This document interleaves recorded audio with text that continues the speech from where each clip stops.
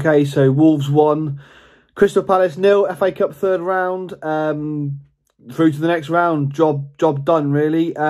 Fairly impressed with the team selection. Thought we kept it really strong. Good to see Dendon come back in there, make such a difference. Obviously, one or two of the sort of more fringe players got a game as well. Fairly stress-free night really from a Wolves fan's point of view. Not really too much to write home about. I don't think they'll make a massive highlights package of the game overall, but really comfortable first half. What a goal by Traore. He looked good. He looked like maybe he had his best 45 minutes for Wolves this season, the first half.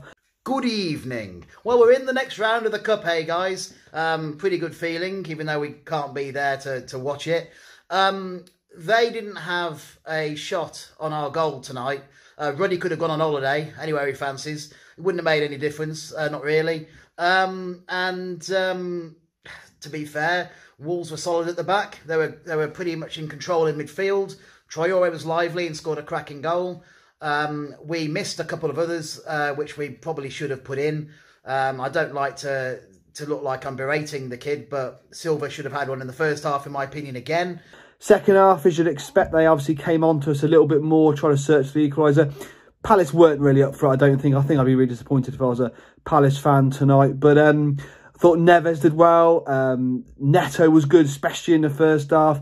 And it was, yeah, really comfortable, actually. Quite an enjoyable watch, that.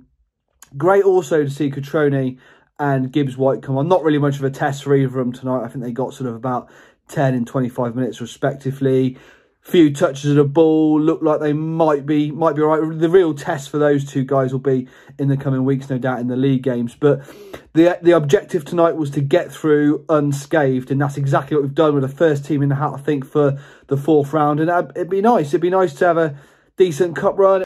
I think we need to invest in the transfer market in another striker, because bringing Cutrone back, whether that works or not, one injury to either Silva or Cutrone, we're back where we started.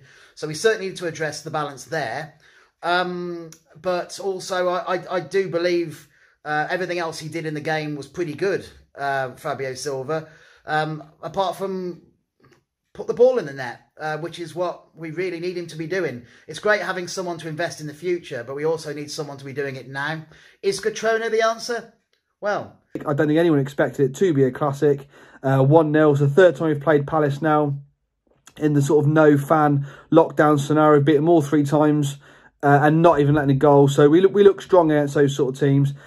Just hopefully now bring that into the games on Tuesday and the big one next weekend. But in Nuno we trust, then on we go. Up the Wolves. Patrick Cutrone, he loves the pizza, he loves the pasta, the lads. Well, we'll see, won't we?